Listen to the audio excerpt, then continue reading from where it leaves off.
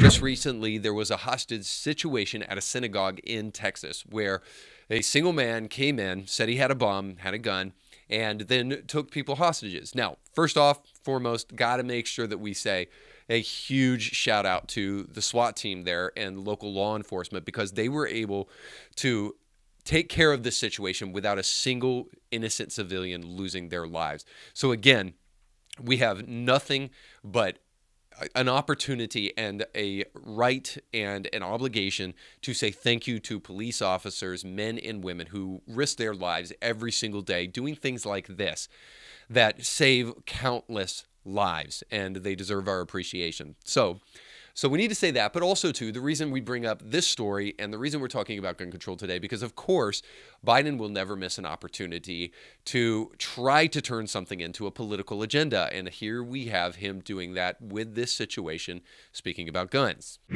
Except that there's so many guns that have been sold of late. It's just ridiculous. And it's because of the failure us to focus as hard as we should and as consistent as we should on gun purchases, gun sales, ghost guns, and a whole range of things that I'm trying to do. So once again, we have the left trying to blame inanimate objects for things that are taking place, for crimes that are happening. And we have people like Jon Stewart who think that when we see these things happening, this is because inanimate objects, guns, are allowed in America. So here's Jon Stewart talking about that. We've lost the war on guns. Personally, I knew it was over after Sandy Hook. We had a chance to pick guns or kindergartners, and we went with guns. There are 393 million guns in America. And I don't want to be judgy, but I think it's gotten absurd. Hunting season has arrived. Diamond hunting season, that is. If you have your sights set on this, you can get this free from Leanne's Fine Jewelry.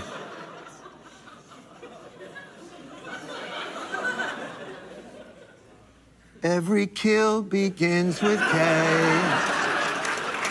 So here,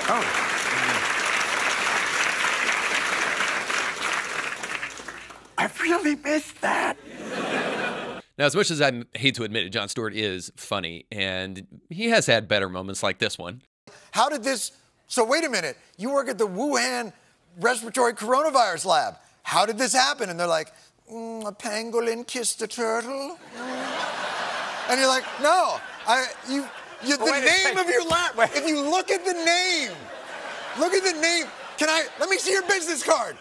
Show me your business card. Oh, I work at the coronavirus lab in Wuhan. Oh, because there's a coronavirus loose in Wuhan. But even when pandering to the woke ideology of the left and mirroring some of their talking points around gun control, it does bring up some interesting subjects like gun control. Do we really have a gun control problem in the United States? So let me give you just a couple of little basic facts about gun control so that we don't have to fall for the lie that when Sandy Hook happened, we could have gotten rid of all guns and we made a choice between guns and kids and we chose guns here in America. So he is right about something, that there are that many guns in the United States. In fact, according to ProCon.org, the United States has 120.5 guns per 100 people, or about 393,347,000 guns, which is the highest total and per capita number in the world. 22% of Americans own one or more guns. It's 35% men, 12% are women. All right, so let's just kind of put these numbers to the test here. So America is the #1 gun-owning country in the world, according to Procon.org.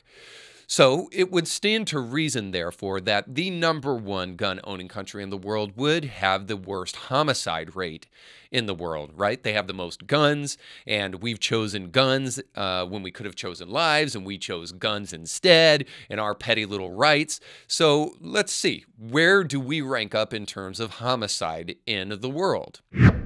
The countries with the highest rates of violent gun death per 100,000 residents in 2019. #1, you might have guessed, since America is the #1 highest gun-owning country in the world. Of course, #1 is El Salvador. Well, then we'll go to the second one, and maybe we'll find a little bit more luck there. Well, the second one is Venezuela.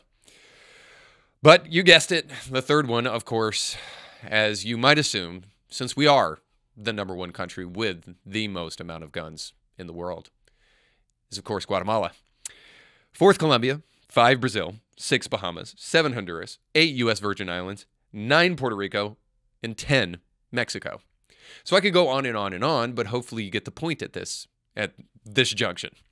Is that, yeah, we do have the highest amount of guns, but we don't really suffer from the highest amount of homicides or death by guns like some of these other countries in the rest of the world.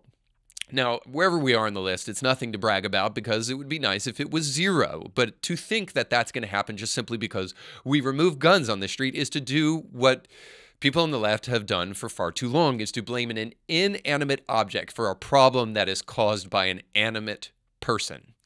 So we don't blame guns for gun violence. We blame people for violence. And that brings us to our next headline, because we'll drill down a little bit further to what this really has to do with parents. So I'm sure you're familiar at this point in time with a story that happened last year.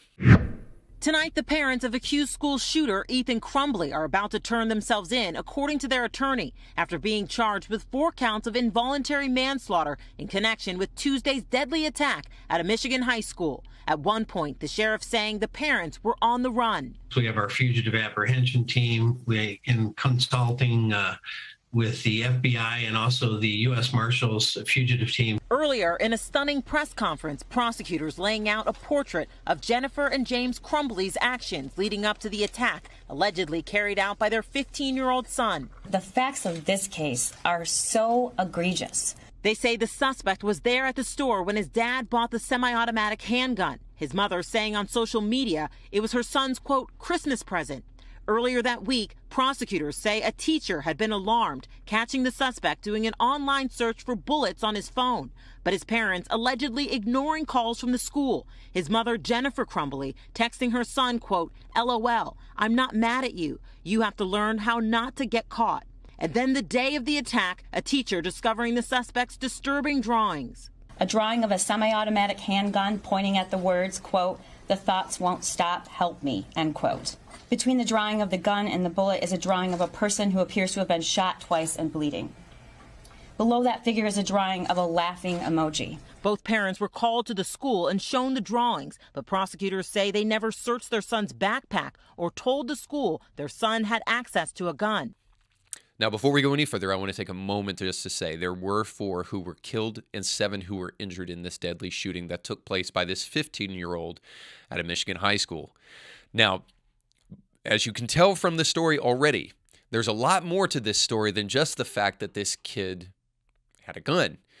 The prosecutor, the DA in Michigan, is going after the parents, and they are being charged with 4 counts of manslaughter. I want to drill down just a little bit further to show you exactly why, so that we can get the big picture here beyond the talking points about gun control. And this is from NPR, quote, several warnings were raised about the 15-year-old the day before the morning of the shooting, including by a teacher who discovered disturbing drawings and messages on a math worksheet.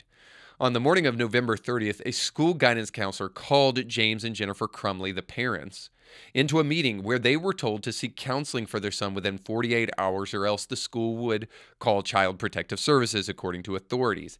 At the meeting, the Crumbleys refused a request to take their son home from school and did not inform school authorities that they had already recently purchased a gun for him, according to the court. About 2 hours later, Ethan Crumbley began his shooting spree, prosecutors say. Now, it doesn't stop there because there's more to this story. As far back as March of 2021, Ethan Crumbley would text his mother, Jennifer, on more than one occasion, and always when he was home alone, that he thought there was a demon, a ghost, or someone else inside of the home. Now, you tell me, and it doesn't take a college degree to get this one, so it's a fair question. Would you buy this child a gun? The obvious answer is no. There's no reason this boy should have had a gun, and so I personally think what the DA is doing here in Michigan is absolutely called for, because what this story shows us more than anything, and if you'll go back and look at any of these school shootings, is that what we have is derelict parents who are not doing their job, and this is why school shootings even exist.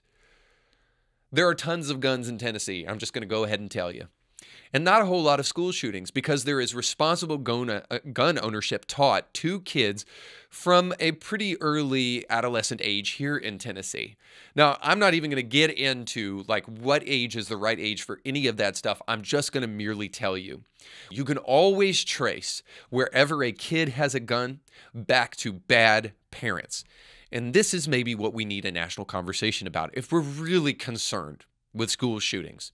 If we're really concerned with things like Sandy Hook, then it behooves us to get to the point where we ask, what are we going to do about bad parenting in the United States? What are we going to do about the parenting crisis in America? You can catch brand new episodes of Indie Thinker with Reed Huberman every Monday and weekly bonus episodes to keep you thinking throughout the week. But you have to subscribe and click the bell to be notified when new episodes drop.